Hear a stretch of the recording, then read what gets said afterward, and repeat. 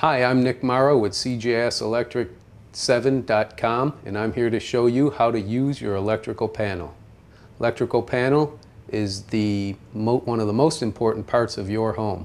It controls and distributes all the electricity throughout your home. It consists of many breakers or fuses. The disadvantage of a fuse box is that if there's a short circuit or an overcurrent, the fuse will blow and you have to replace the fuse itself. A breaker panel, such as this one, it will trip the breaker. When a breaker trips due to overcurrent or short circuit, it is protecting the wiring or the equipment in your home.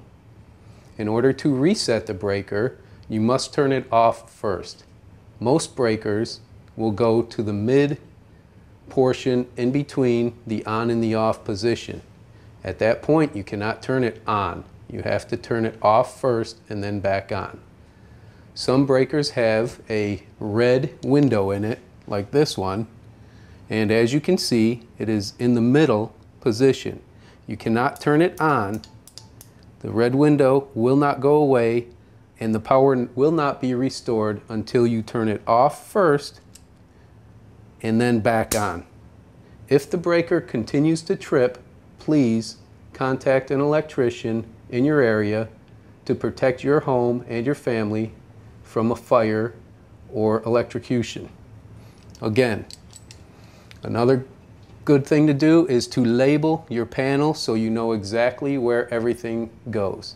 A good way to do this is take masking tape, put it next to your breakers, and go through the house one by one, turning off your breakers and labeling it to where you know which room it is. If it's the kids' room, if it's the kitchen, the dining room, things like that. The range, the water heater, the air conditioners are usually a much larger breaker and take up two spaces, such as this one.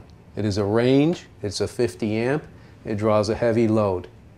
You should label it on a piece of masking tape and then, or a separate piece of paper, and then put it in a black marker so it can't be erased or fade away with time. The breaker box is a very reliable portion of your home, and it's something that you really shouldn't have to use unless you're remodeling or adding something. And at that point, please contact your local electrician. Again, I'm Nick Marra with CJS Electric 7.com. And that is how you use your breaker panel.